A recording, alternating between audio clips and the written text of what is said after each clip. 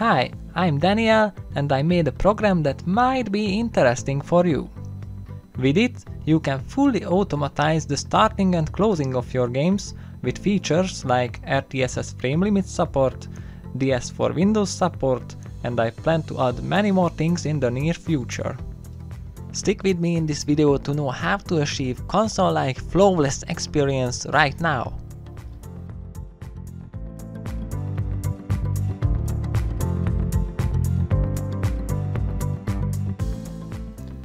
On a PlayStation 4, everything is smooth and simple. Just open up your game and instantly you will get the best possible experience the machine can give you.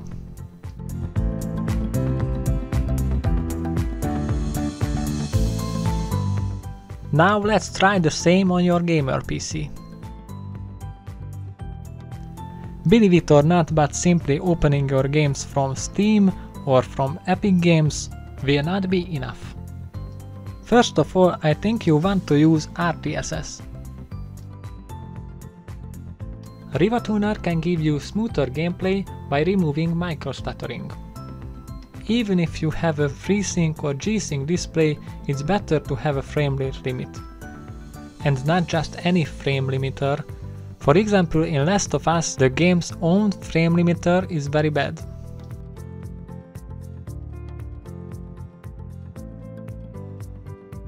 Honestly, I think it's a night and day difference.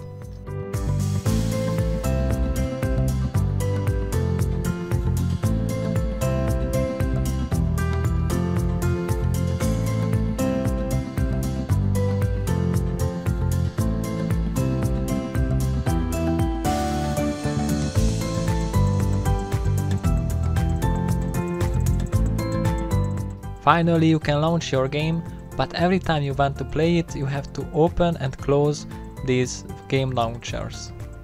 This is one of the reasons I made PlayGround game script, to launch all my games from here. Finally, I can launch and close my games just like on a PlayStation.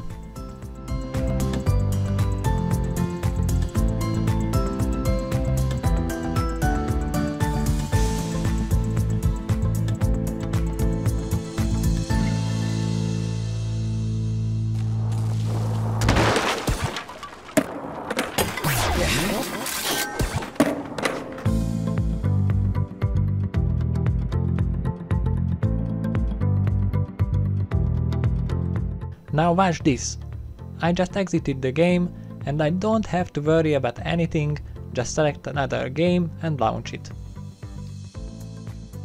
You probably ask, how did you do this? And my answer is, I will show you. So let's open PlayGround game script and see what we can do. You always have to start with the locate button. Find the main exe file. In this example, let's make a script for Cyberpunk 2077. If you already added icons to your library, then you can select one of them. As you can see, I already have a lot of icons and you can download them from the link in the description.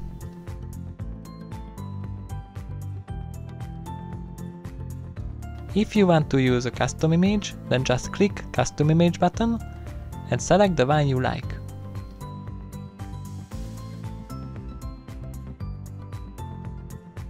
You can select different image modes like Fill, Fit and Stretch.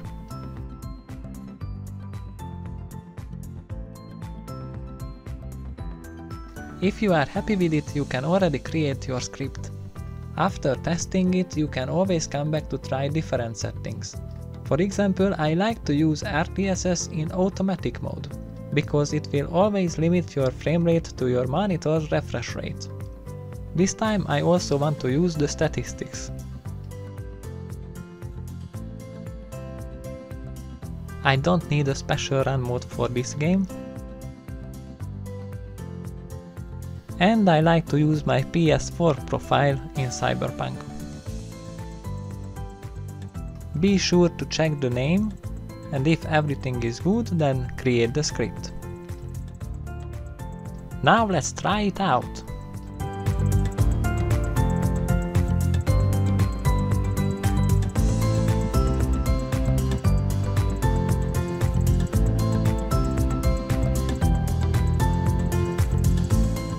As you can see, it's working perfectly, so let's move on to another game. This time let's make a script for Dirt 5, which is a Steam game. Icon selection is the same as previously, just use the icon manager. This time I don't need the statistics, and I want to use the automatic profile again. For this game we have to use the Steam run mode. If you don't have the Steam ID, then you can search for it with this link. Let's check the other settings, and I think everything else is good, then we can create the script. Now let's see what we just created.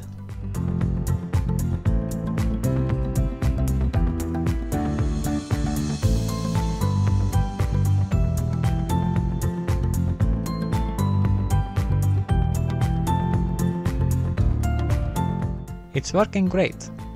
I want to show you one last example, which is a PS3 game. So let's locate RPCS3. The game will be Tony Hawk's Project 8, so select an icon for it. Sometimes I play this game on my 144Hz monitor and sometimes on my 60Hz TV, so I choose automatic. Let's don't forget to locate the game itself.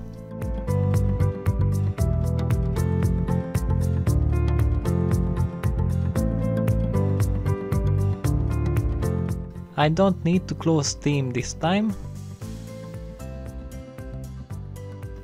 And everything else is good except the name of the game.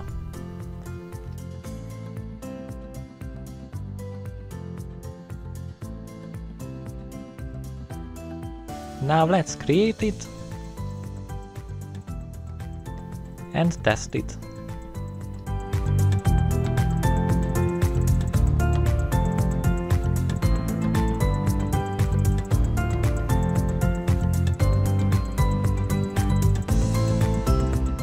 I like it so much that both on my monitor and on my TV the gameplay is very smooth. And I don't have to open anything else, just the game. I hope you liked this demonstration of PlayGround game script. Please consider supporting me on Patreon so you can access always the latest version of my program.